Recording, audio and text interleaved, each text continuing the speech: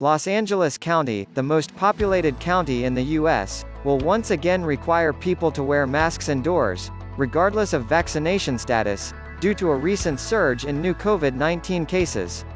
The startling change, announced exactly a month after California became one of the last in the country to reopen and drop coronavirus mandates, aims to stunt an uptick in new cases combined with the spread of the highly infectious Delta variant. It will go into effect at 11:59 p.m. Saturday. This is an all-hands-on-deck moment, the county's health officer, Dr. Muntu Davis, said during a Thursday afternoon press briefing. The nation is averaging about 25,300 new cases per day, more than double the rate of the week of June 22. The total rose in 48 states, all but Iowa and South Dakota. Still, the totals represent only about 10% of the numbers reported in the U.S. in its worst week in January.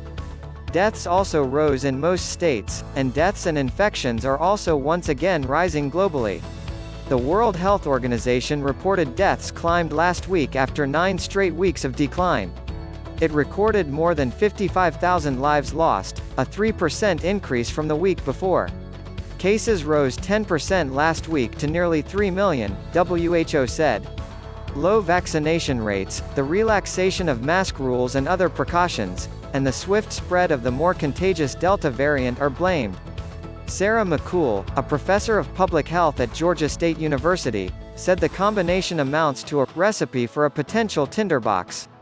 Joining a growing list of medical centers across the country, St. Jude Children's Research Hospital will require all employees to be vaccinated against COVID-19, the hospital confirmed in an email Thursday.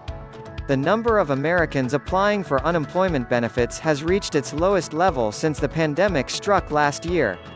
Rich Eisen, who anchors special event coverage for the NFL Network, is quarantining with COVID-19 despite having received both doses of the Pfizer vaccine in February, according to an Instagram post Thursday. USA Basketball national team guard Bradley Beal, one of the NBA's leading scorers, has been placed in health and safety protocols just days before the start of the Olympics, a person familiar with the development told USA Today Sports. His availability for the games was uncertain. Coronavirus infections in Britain hit another 6-month high Thursday, while the number of COVID-19 deaths was the highest since late March. The government warned that 100,000 daily infections may be possible this summer. Nebraska will resume reporting coronavirus statistics after dropping the practice a week ago after public health experts widely criticized the decision. The updates will be weekly rather than daily. New coronavirus cases leapt in New York in the week ending Sunday, rising 66%, state and national records show.